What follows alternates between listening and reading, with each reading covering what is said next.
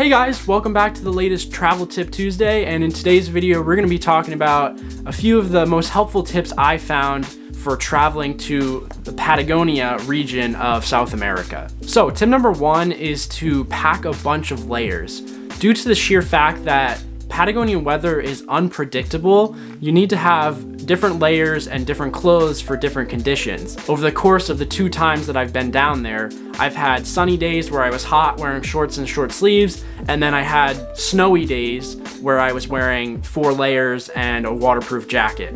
So there's a wide range of unpredictable weather when you're down there in the southern tip of South America. So pack different layers because it is essential to change the amount of clothes you have on to keep yourself in a comfortable temperature. So tip number 2 is for you photographers out there who are watching this video, and that is to go in the months of late March, April, and early May.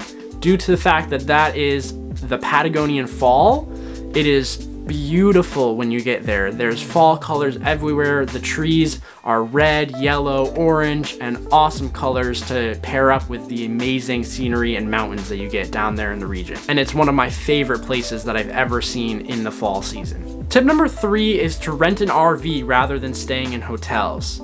Due to the sheer lack of people in this region of the world, there are very few options when it comes to accommodation, and the few options that there are makes them relatively expensive, which makes renting an RV the best option for your bank account because you get a portable home base in the RV as well as accommodation and transportation. Having an RV also allows you to get more within the nature of the area. You can stay at campgrounds within the national parks rather than staying in the main towns in the hotels outside of the parks. So you're closer to the locations and it's easier for you to get to the parks to see the scenery because you don't have to drive from the faraway town. So tip number 4 is to not restrict yourself by traveling on land only. You can also travel on the sea. This region of the world also has an abundance of wildlife and things to see on its coastline. So if you have a chance, definitely get on a boat tour or on an adventure on the sea to see things from a different way than you would on land. When I was in Ushuaia, Argentina, we took a beautiful boat tour during the day out to an island which had an abundance of penguins.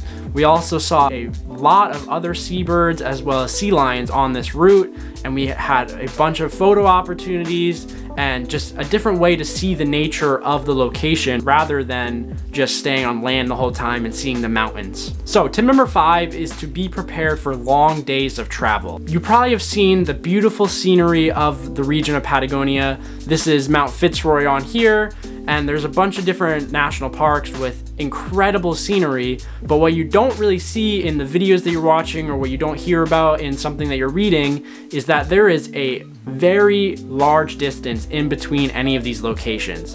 We had travel days of up to 8 hours of driving in between national parks to see the scenery down there. So if you're not used to car trips and you don't like driving too much, then it would probably be best to have a friend with you so you can split up the driving, or to plan your trip accordingly that you have stops in between the locations. And the last tip, tip number 6, is to pack the best hiking shoes you have possible. Because of the region, there is a lot of mountains and a lot of hiking. Every time you go somewhere new, there's a new trail with a beautiful destination at the end, but sometimes the trails can be up to 3, 4, 5 hours. Some tracks even have 4 or 5 days worth of hiking. So pack the best shoes you have, that way you can be most comfortable and do the most hiking you can while you're in the region to thoroughly enjoy the location that you're in. Because hiking is the best way to see some of these national parks and to get some of these iconic photos that you've seen and to see the iconic mountains that are on brands such as Patagonia. So by packing the best shoes, your feet are going to be the most comfortable and your feet will be thanking you later because you're not going to be hiking in terrible sneakers. So that's it for this Travel Tip Tuesday. Thanks for watching, guys. And if you enjoyed these tips from Patagonia, definitely check out my past Patagonia videos. I have a bunch on my channel and I'll link a few down below, as well as up in that corner or one of those 2 corners.